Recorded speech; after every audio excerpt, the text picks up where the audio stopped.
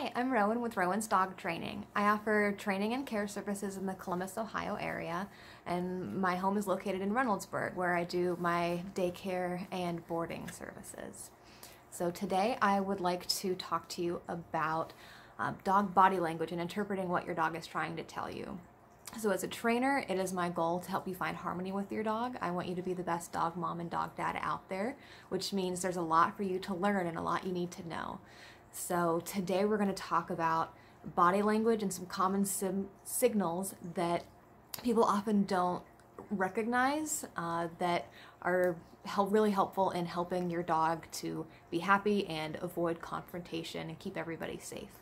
So this is one of the articles in my education series. So if you like what you hear today and you would like more information, send me your email and I will send you this article titled, "What is your dog telling you?" So let's get started. So your dog is constantly talking to you, just like you're constantly talking to your dog, but you don't speak dog and they don't speak English. So we need to get everybody on the same page. So I'm going to teach you some common dog body language.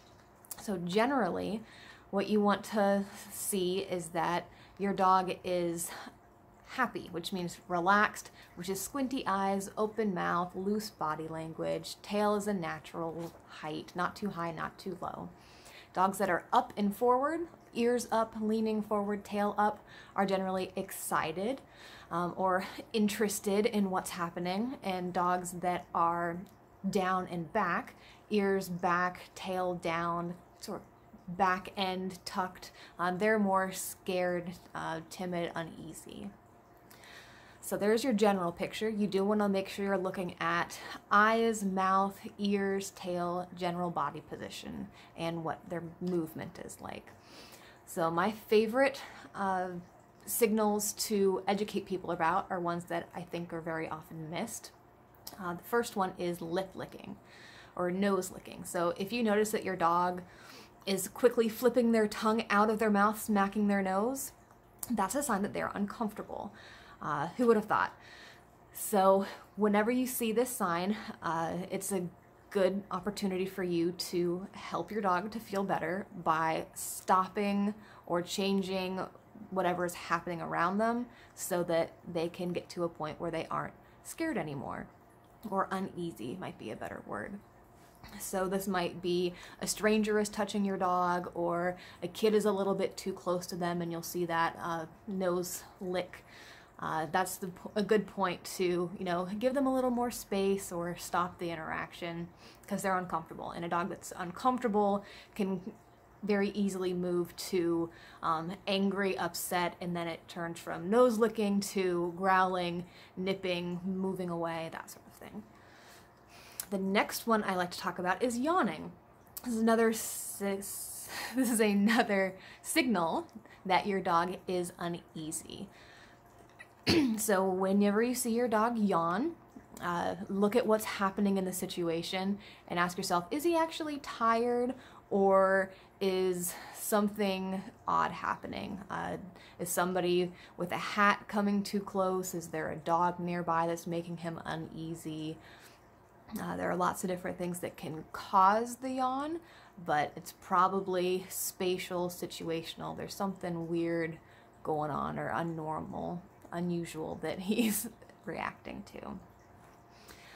Another more obvious one is moving away. So if your dog moves away from a bike or a person or another dog, that means they don't want to be near that thing. Very simple. So don't let people chase your dog around, especially kids. If your dog gets up and moves away from your kid, don't let your kid follow him around. Tell him that means that Rover doesn't want to be petted right now and you need to give him some space. Others are licking a foot or lifting a foot. So if your dog is maybe greeted by another dog at the park and you see one of their front feet come up off the ground, that's a clear sign that I don't want any trouble, please don't hurt me. It's a little bit of submissive body language. You might also notice they do that to your male friends or boyfriends. Normally men are a little scarier than women, but if they lift that foot, that's a sign like, oh, I'm sorry, don't hurt me, I'm not scary. On my last thing I want to talk about is licking or chewing your joints. So it's a sign that your dog might have arthritis or joint pain if you notice them chewing or licking on their, normally it's their ankles or wrists, whatever you want to call them. So it might be time to ask the vet or add a supplement if you notice your dog constantly licking at their joints.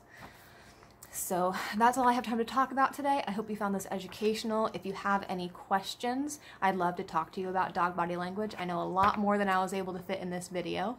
So if you would like this article, please send me your email and I will send it to you, and you'll have all this great information in print for you to look back on. Thanks so much for tuning in. My name's Rowan, again with Rowan's Dog Training in Reynoldsburg, Ohio. Thanks.